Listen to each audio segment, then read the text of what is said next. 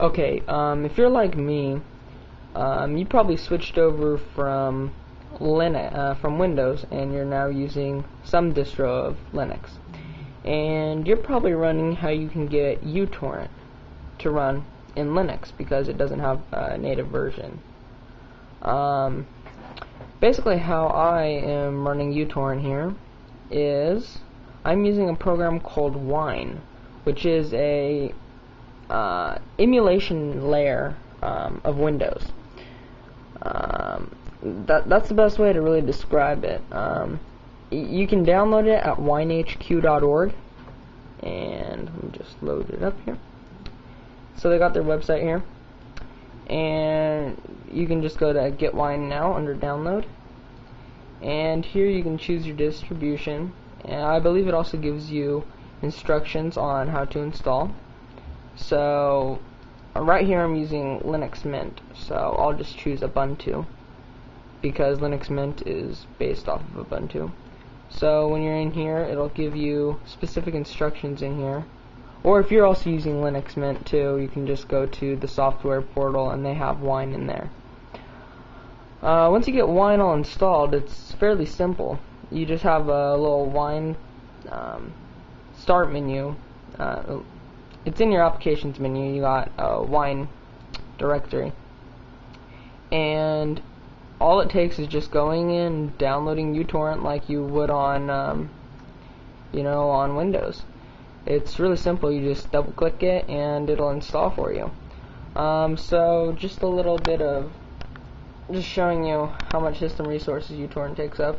It's only taking up 8.9 megabytes currently on my system. Transmission, let me check how much transmission takes up.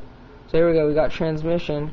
Transmission is actually taking up considerably less. It's about half the memory usage of uTorrent. But, uTorrent, I don't know, I'm just used to uTorrent, so currently using uTorrent.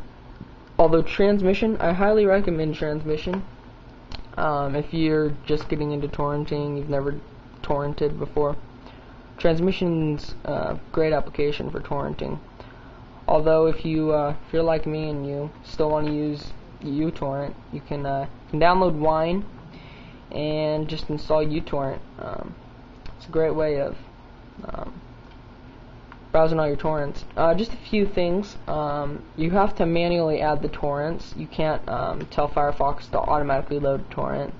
For example, here I'll just go into here.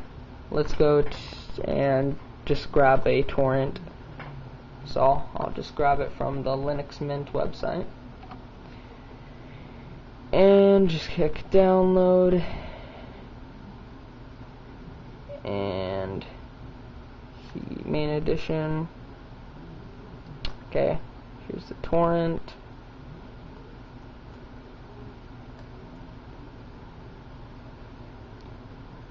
Okay, here we go. We have to save the torrent to, say, the desktop or somewhere, and then you're going to have to click right on here on this icon right here that says add torrent. You're going to have to manually click on that. Then you're going to have to browse for your torrent, which mine's on my desktop. You can just double click it, and there we go. Now you can import it in. Or if you don't want to take the time to click add torrent, you can just drag the torrent in just like that. What else? Oh, you can also set your default directory for downloading. I set it to my home directory and under downloads in my Linux installation. I believe it sets it to like C program files, something like that, inside of Wine. So you're definitely going to want to change your default download directory. Anyways, uTorrent works great in Linux. Transmission is definitely a better option if you're alright with switching torrent applications. But anyways, that's my video on how to use uTorrent on Linux.